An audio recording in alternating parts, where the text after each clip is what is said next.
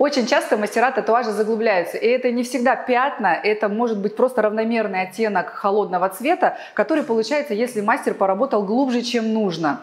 Вы знали, что можно изменить этот оттенок без корректоров, а при помощи лазера? Всем привет, меня зовут Елена Нечаева, и я создатель, на мой взгляд, самых лучших пигментов NE Pigments. И сегодня я расскажу и покажу, как менять их оттенок во время лазерной коррекции, не удаляя, допустим, просто сделать потеплее, или если нужно удалять локально, допустим, какие-то заглубления. Сегодня я покажу и расскажу вам все это прямо на моделях. Итак, я не буду вас учить, как правильно пользоваться лазером, потому что подразумевается, что у вас уже есть аппарат, и вы знаете, как его включать, выключать и так далее. Поэтому сначала мы поговорим про мощность, которую вы выставляете. Мощность обычно выставляется путем нажимания кнопки, увеличения на 10. То есть вот у меня начинается со 100, и на 100 я и начинаю работать, потому что этот лазерный аппарат, он новый. И я знаю точно, что все новые аппараты, они более мощные, у них вспышка более активная, и работать сразу с каких-то больших характеристик мощности нельзя, потому что вы разрушите кожу. Я начинаю со 100, и я сейчас покажу вам на примере черной коробки. Я покажу, почему я выбираю минимальную мощность и на каком расстоянии, сразу это тоже важно, работать. Что такое расстояние? Это, по сути, фокусный пучок. Наверняка все вы в детстве выжигали увеличительным стеклом. И вот когда начинает гореть, когда точка фокуса находится, вот она прям в точечку сжимается, вот это вот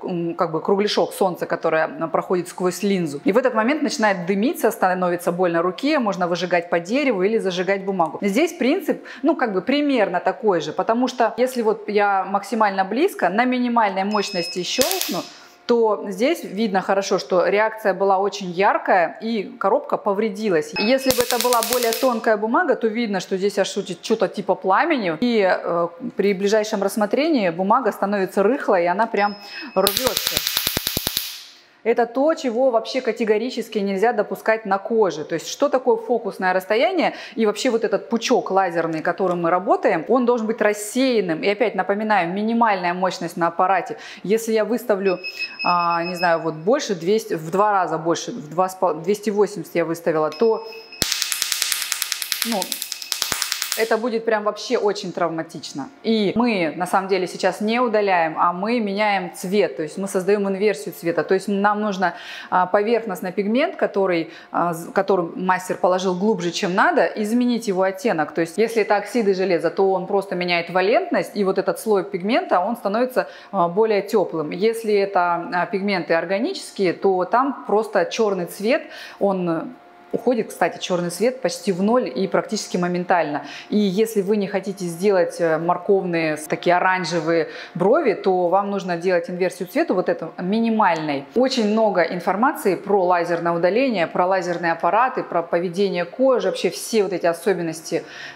то, чего я сегодня не буду говорить, вы можете узнать на курсе у Виталика Микрюкова. Он знает абсолютно все о лазерах и сделал очень глубокий, подробный, классный курс, который я сама проходила. Но я вам сейчас рассказываю, как удалять наши пигменты. То есть это органика, где черный цвет уходит почти моментально. И остаются, естественно, красный и желтый, то есть те самые оранжевые, лососевые, морковные брови, которые нам не нужны. Как удалять? На минимальной мощности, на большом расстоянии. То есть вы, вот я, допустим, на своем лазерном аппарате выставляю прям самую маленькую мощность. Я всегда работаю струйно, то есть когда у меня вспышек максимальное количество в секунду.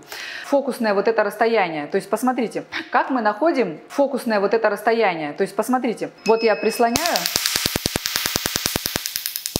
и постепенно поднимаю.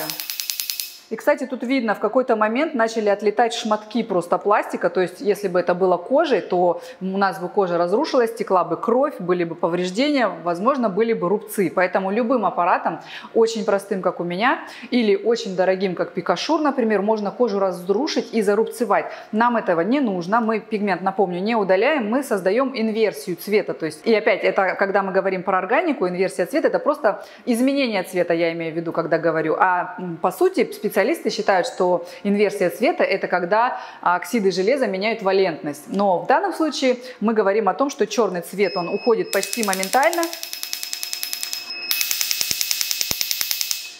Вот примерно такое расстояние, реально сантиметров 30 от кожи, большое расстояние, иногда даже большее расстояние я выбираю. Я могу вот на своей руке показать, что почти ничего не меняется. То есть я своей рукой чувствую тепло, но визуально не меняется цвет перчатки. Если я буду опускать постепенно ниже, то смотрите, начинает появляться вот это вот изменение. То есть первый слой условно полупрозрачно меняет оттенок. То есть это то, что нам нужно, когда вы заглубились и когда бровь равномерно посерела. То есть вам нужно просто сделать ее немного теплее, не удаляя. Я сейчас покажу это еще на пигменте. Смотрите, если я это делаю близко, то видите, да, получается, что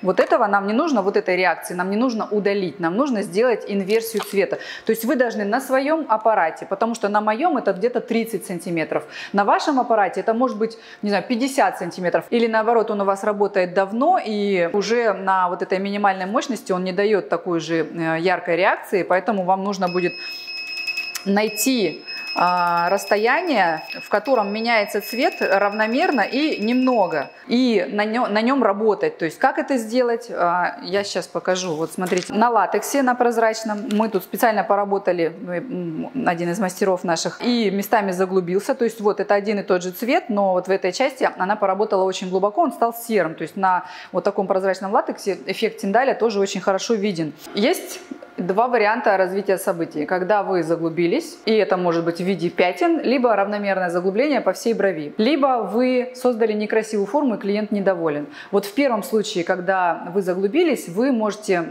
по всей брови, если вы заглубились равномерно, пройтись лазером равномерно на большом расстоянии, на рассеянном пучке, чтобы просто изменить оттенок, чтобы брови стали более теплого цвета. Если вы заглубились локально, то есть создали пятна, то вы закрываете всю бровь, как я показывала на модели, и проходите лазером, также рассеянной вспышкой на большом расстоянии, но только вот по тому месту, где вы заглубились. Скорее всего, оно станет приблизительно такого же цвета, как вся остальная нормальная бровь.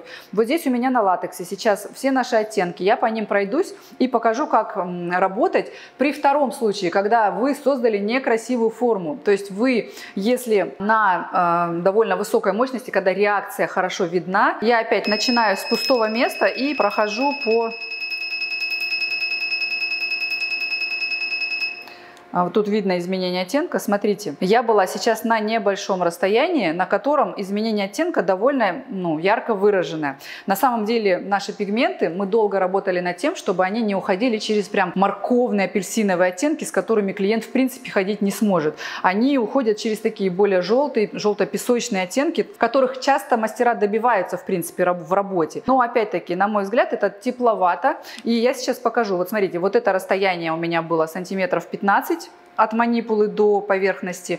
А если я увеличу расстояние и пойду дальше, то есть вот в этом вот примерно пространстве я пройдусь, реакция менее выраженная, мы почти не слышим щелчков, но цвет вот здесь появился, изменение цвета, и он стал такой более как бы коричневый, более съедобный для клиента. Вот эта часть под моим пальцем, вот эта часть, она более яркая, хотя это все еще красивый коричневый цвет. Вот эта вторая часть, она вообще отличная, потому что я работала на уже в 2 раза большем расстоянии. И вот эта часть оставшая, она сероватая. Ну, видно, да, что оттенок прям другой. То есть это как условно мастер равномерно заглубился на всей брови, по всей ее поверхности. Итак, чтобы удалять более активно, или если вы заглубились сильнее, то вы должны работать на расстоянии, когда пигмент меняется таким образом, чтобы клиент остался доволен. То есть, чтобы он не становился морковным. Как этого достичь? Еще раз покажу. Вы должны на большом прям расстоянии, вот прям на огромном, сантиметров, не знаю, 40-50, начать работать. Чтобы понять точно, где вы работаете, вы можете с темного начинать, например, со своего там пальца в черной перчатке, или просто видеть, куда падает лазерный пучок. Может быть, у вас есть прицел, кстати, на лазере. И постепенно вы подходите к брови, да, вот это наша бровь. И начинаете смотреть, есть ли изменение цвета. Параллельно спрашивайте у клиента, он что-то чувствует или нет, потому что иногда бывает прям такая ярко выраженная боль, ну не боль, а ощущение, что кипятком капает. Иногда они вообще ничего не чувствуют, но вы уже глазами видите изменение цвета. Вот оно опять здесь есть, оно минимальное, и на этом бы я и остановилась. То есть вот такие вот изменения, которые я фиксирую взглядом, которые вот за вспышкой появляются. Вот здесь сейчас тоже хорошо видно. Половина примерно я прошла, потеплел пигмент. Вот здесь красивый коричневый цвет, вот здесь сероватый, слегка заглубленный. Когда вы добились вот этого нормального коричневого оттенка, вы должны остановиться и отправить вашего клиента ходить месяц-полтора. Потом он к вам приходит, вы снова проходите по той же самой брови, и постепенно за большее количество времени вы осветлите бровь настолько, чтобы там ее перекрыть, допустим, или настолько, чтобы изменить ее форму в дальнейшем. Что нам делать, когда у нас сильное заглубление на коже? То есть вот один и тот же цвет, но здесь мастер прям давил сильно, и цвет вообще серо-черным выглядит. Заметьте, кстати, там, где пятна, там больше пигмента. Где больше пигмента будет, естественно, более выраженная реакция. Поэтому есть вариант, что вам нужно вообще закрывать все.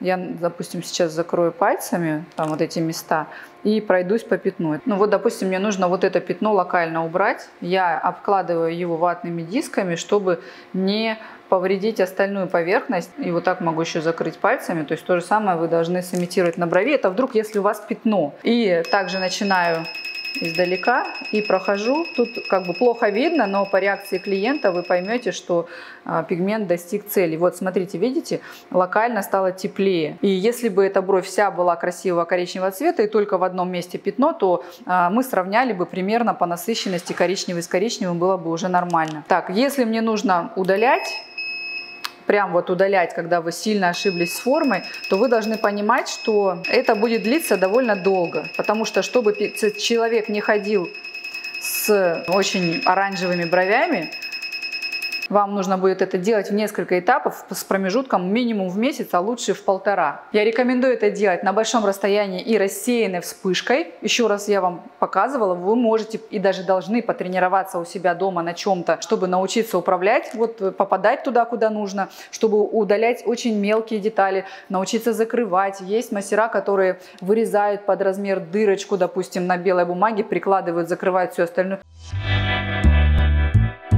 Итак, как тренироваться, как найти вот этот рассеянный пучок, еще раз напомню вам, то есть вы начинаете близко на бумаге, не на человеке, вы должны просто выяснить, какое расстояние на вашем лазере, когда он удаляет безболезненно и без повреждения кожи. И как вы это делаете? Постепенно поднимаете манипулу до тех пор, пока не будет вот эта вот мягкая реакция, когда цвет меняется, цвет уходит, но нету вот этой вспышки безумной. Кстати, она случается только на бумаге, на коже ее не будет. Здесь у нас это тренировка. Чем меньше пятно, тем более агрессивно будет воздействие на кожу. Скорее всего, вот тут кожа повредится, будет кровить, будет прям вот так расползаться. Это вообще не нужно делать, тем более на лице. Поэтому, когда вы найдете вот это вот размытое, еле видное изменение цвета на вот это расстояние у своего лазера, когда вы найдете, примерно на таком расстоянии вы будете работать и с клиентами. Но напоминаю, что с клиентами вы начинаете даже на большем расстоянии и ждете, когда он вам не скажет: ага, чувствую, и когда вы не начнете видеть вот это вот изменение на коже, видеть изменение цвета, которое случается именно с тем пигментом, с которым вы в данный момент работаете. Сейчас я вам говорю о пигментах наших, об NE Pigments, и я знаю, что при работе рассеянной вспышкой на большом расстоянии пигменты дают очень красивый оттенок при удалении, то есть не надо делать это на маленьком расстоянии, когда у вас получается вот такой яркая вспышка, яркий импульс, и когда это чревато повреждением кожи.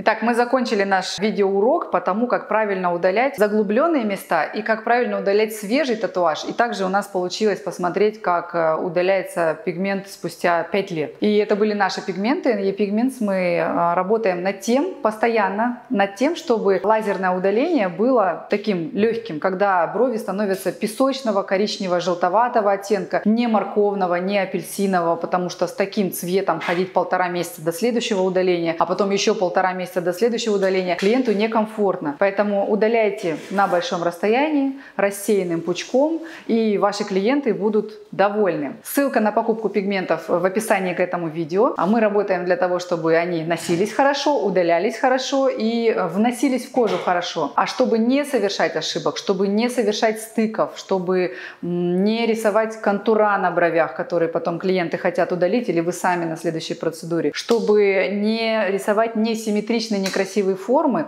я вас умоляю, пройдите бесплатные наши мастер-классы, вебинары посмотрите, поступите в нашу онлайн-академию, она тоже бесплатная, пройдите все уроки и станьте классным, хорошим мастером, работайте классными пигментами нашими. Ссылка на них, напоминаю, в описании к этому видео. Все, всем спасибо, пишите вопросы, если я что-то, какую-то тему не раскрыла, я досниму видео. Всем пока!